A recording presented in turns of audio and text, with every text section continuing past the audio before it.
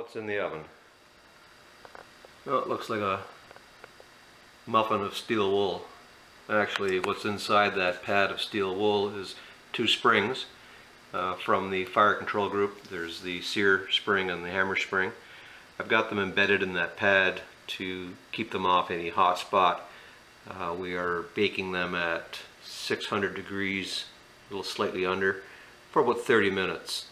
Probably at the high end of temperatures for heat relieving these items, but that's about the lowest I can get on this highly modified Betty Crocker Toaster Oven 1000.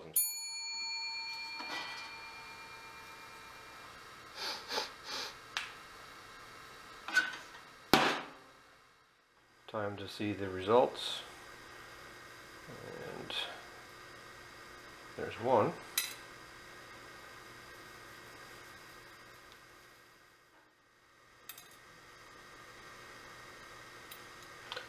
There it is.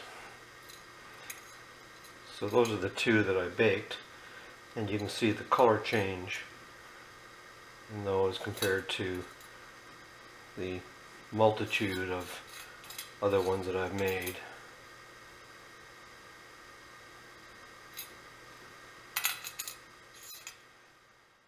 In the never-ending task of making small parts, I've got to decide on the trigger and the trigger bar placement. So this is actually the first dummy trigger that I made just for display purposes, and with some slight modifications it actually will aid me, if not be able to be used as the trigger. So all the parts are in place, the magazine and the bolt for placement, all the little parts of the fire control group. So there's the trigger, and I've got about 1/8 of an inch of movement before it hits the magazine, and that'll probably be enough to release the this little piece here. So I'm going to fashion a trigger bar and see if I can release the hammer. I have cut out a new trigger to just make some changes on angles I wasn't happy with, and I'm going to smooth off the forward face of the trigger. And you'll notice maybe in past videos a lot of my rounded or radiuses match the top part of this roller on my bill sander, and that's not by accident, because it's kind of what I commonly use, and I'm going to do it here.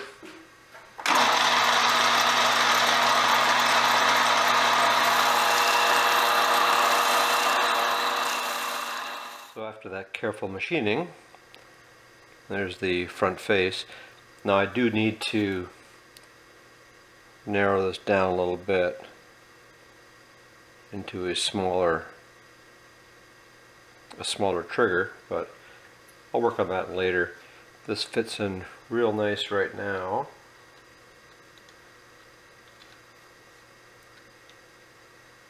And it has motion back and forth and is on the same angle as the magazine. I can actually relieve the inside of the trigger a little bit for more motion, but the trigger bar will actually come across the top here over the top of the magazine. Just determining the trigger bar, the length of it, has to go over the side of the magazine and will be embedded in a slot that I'm going to mill in the side plate of the left hand side.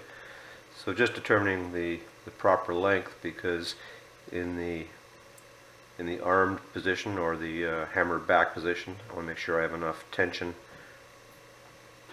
placed on that disconnect so that I can release it. I've got about 3/16 of an inch travel on the trigger right now, and I'll fix that to the trigger and see if it works.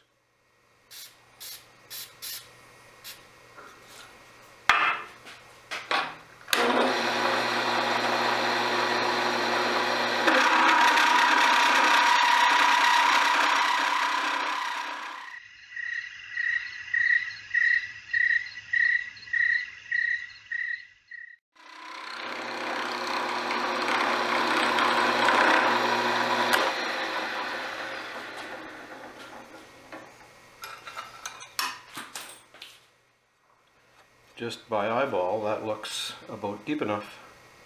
Nice clean cut with those burrs. I can't believe it. Even in this sloppy old drill press and the long shaft that I've had to leave sticking out because of the table height. No, I'm pleased with that. It's pretty good.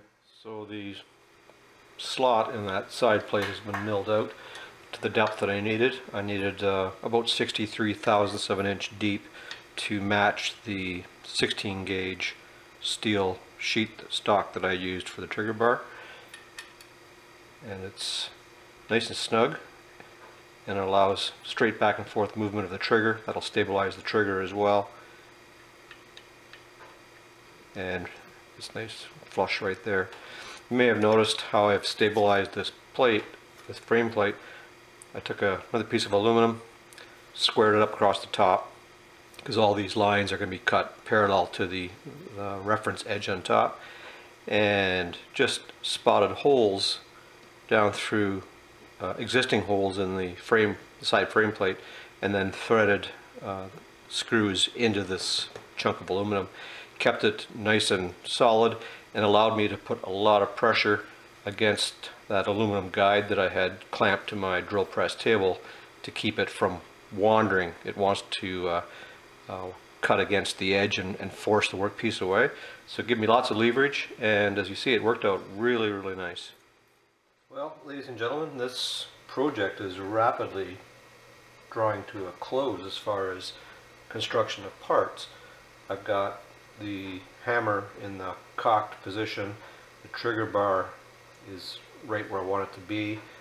I've got a little cutout on the other fire control group side plate, and that fits in ever so nice. Allows enough clearance for that trigger bar to go into the plate.